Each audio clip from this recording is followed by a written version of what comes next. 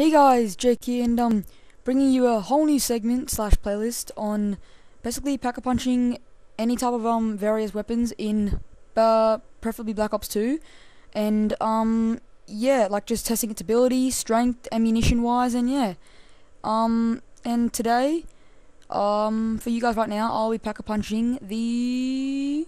Can you guess? Can you guess? Can you guess? Can you see it? Yes, the RPG. Like I said in my previous video, I was gonna test this and shoot the light. But yeah, as you can see right now, it is pretty heavy. It does reduce your speed a bit.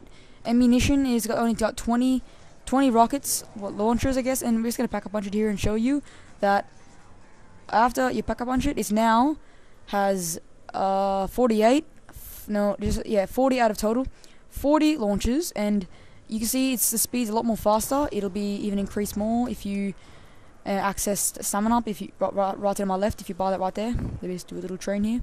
And yeah, I'm gonna be doing a lot of these guys. I might be doing ballistic knife. I have not tested it yet if it works or not, but check a monkey bomb here so I can show you. I have seen people that who have sprayed it. You can spray it. You don't have to keep reloading every time like when it's not PackAPunched. Also, it's a lot more stronger. Obviously, what PackAPunch is meant to do, it's a lot more stronger. 2 bullets is the minimum. Maximum, yeah, blow them right away. Let me just sort to my. Okay, so I'll show you here blasting it, like put the monkey bomb down.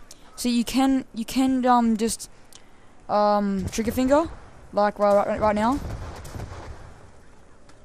You can just go bang bang bang bang bang bang. There we go. Yes, you can. You can just blast the hell out of it and do whatever you want.